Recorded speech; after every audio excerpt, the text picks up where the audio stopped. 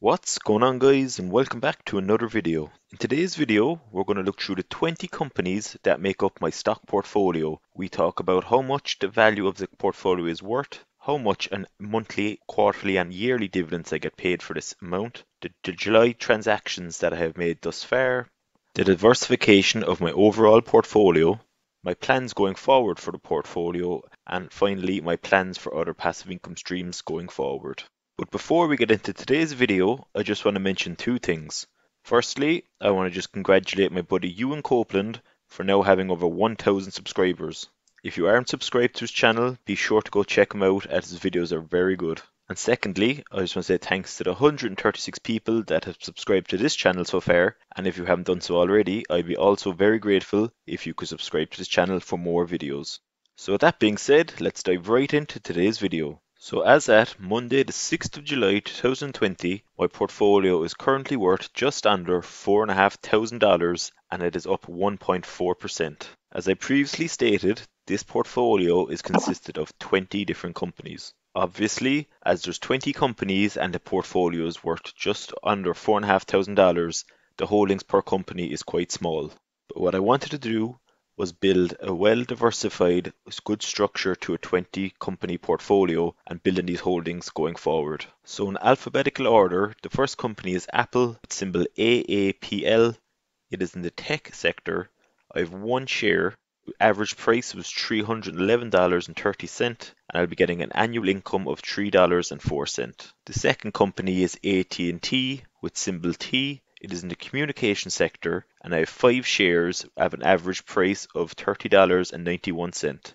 I'll be getting an annual income of $10.40 in dividends. The third company is in the financial sector and it is the Bank of America with ticker symbol BAC. I have 21 shares in this company with an average price of $22.48 and I will be getting an annual dividend income of $15.12. The fourth company on the list is Chevron and I bought this today. The ticker symbol is CVX and is in the energy sector. I currently hold just one share at an average price of $89.74 and I will be getting an annual income of dividends of $4.76.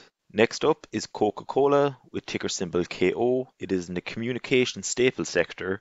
I have 16 shares with an average price of $44.85 and I will be getting an annual dividend income of $26.24. The second energy sector company on the list is ExxonMobil and it is ticker symbol XOM. I just have the one share in this company with an average price of $43.91 and I will be getting an annual dividend income of $3.48. One of my non-dividend growth stocks on the list is Facebook with ticker symbol FB. Facebook is in the technology sector and I currently have just the one share with an average price of $235.25. The third tech company on the list is IBM with ticker symbol IBM. I currently have one share at an average price of $131.20 and with this one share I will be receiving $6.52 in annual income through dividends. My sole healthcare sector on the list is Johnson & Johnson with ticker symbol JNJ. I have 3 shares in this company at an average price of $152.26 and with these 3 shares I will be gaining $12.12 in annual income through dividends. Next up is JP Morgan & Chase with ticker symbol JPM. JP Morgan is in the financial sector and I have one share in this company at an average price of $92.70. With this one share I'll gain $3.60 in annual dividend income. Another stock that I have recently acquired is McDonald's with ticker symbol MCD. McDonald's is in the consumer discretionary sector and I currently have one share with an average price of $183.95. With this one share, I will be gaining $5 in annual dividend income. The next company is Microsoft, which I have just bought today.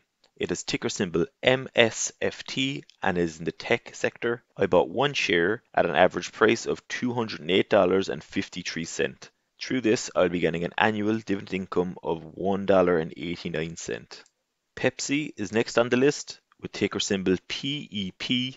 It is in the consumer staple sector and I have one share in this company at a price of $134.38 and through this one share I will gain $4.09 in annual dividend income. At number 14 we have Procter & Gamble with its ticker symbol PG. It is in the consumer staple industry with I have one share in this company at an average cost of $121.97, and through this one share I will get an annual dividend income of $2.95.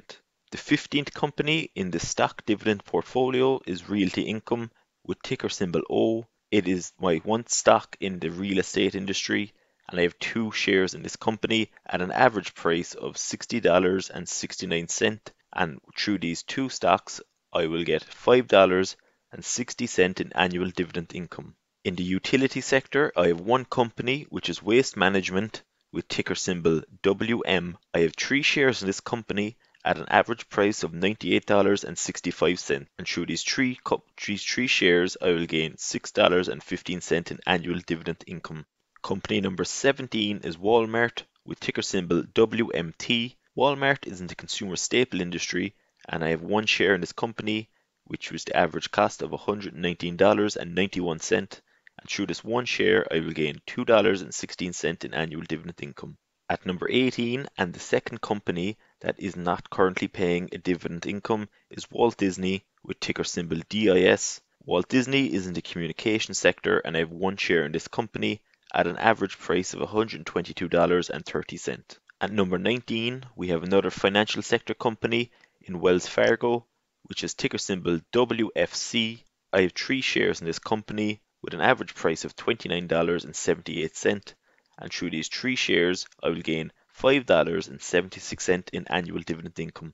And the 20th company on this list is 3M, with ticker symbol MMM. 3M is in the industrial sector, and I have two shares in this company at an average price of $150.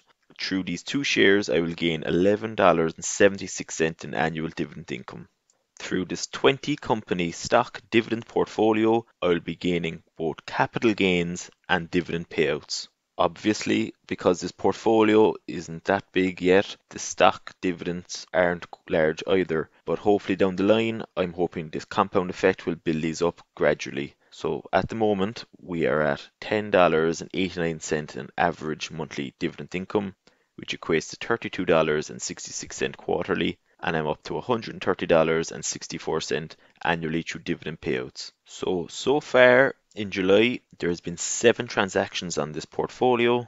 We received a dividend payout from Coca-Cola after tax of $5.58. And today, I went and bought 6 more shares, one in AT&T with a total cost after fees of $31.13, one share in Realty Income at $62.81, one share in Chevron at $90.31 after fees, one share in Procter & Gamble after fees of $122.54, one share in Microsoft with a cost after fees of $209.10, finally one share in Facebook with a cost of $235.82. So far, with this 20 company portfolio, I am diversified in 10 different sectors, which I'm happy with.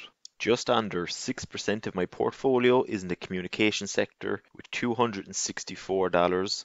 4.19% is in consumer discretionary, which equates to $187.31.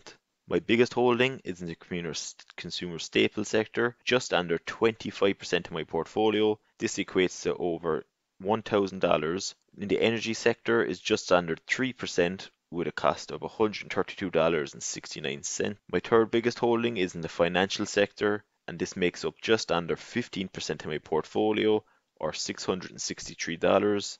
In the healthcare sector, I have 9.63% of my money invested in this, which equates to $430. In the industrial sector, I have just over 7% of my portfolio, equating to $314. As of now, I don't have any investments in the material sector, but down the line I hope to do so. In real estate, I have just under 3% of my portfolio, equating to $121. My second biggest holding is in the tech sector, with just over 21% holding, or $942. And in the utility sector, I have just over 7%, or $314 of my money. Overall, this equates to just under $4,500. So over the next few months, in terms of my passive income, I want to focus on 3 different streams. My first passive income stream will be through this 20 company portfolio. This passive income will be gained through capital gains and dividend payouts. The second stream that I want to work on is right here at YouTube. Obviously, as I've only started this channel over a month ago, I'm still a very far away of gaining the 1,000 subscribers and 4,000 hours of watch time that are required before your channel can be approved for monetization. And the third passive income that I want to get more involved with, that I have a passion for besides finance, is reptiles and animals in general. A lot of people would be surprised to know that ball pythons, for example, are an investment that a lot of people make. A lot of people around the world, particularly in the US, make a full-time income just from breeding ball pythons. And if you want to look at more information on ball pythons, you could go to such places as morphmarket.com to see the prices that these snakes actually go for. Again, down the line, I'll be making a lot more detailed videos in regards to the snakes, the reptiles, my YouTube journey, and also my stock portfolio. So with that being said, that brings the end to today's video. Please like, comment, and subscribe to this channel, and I'll see you guys in the next video. Thanks again.